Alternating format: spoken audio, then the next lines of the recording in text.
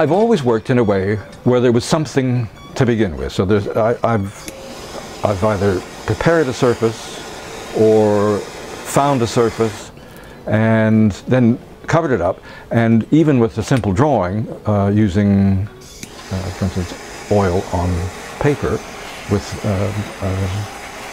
a texture that's been applied beforehand, then just wiping away the paint is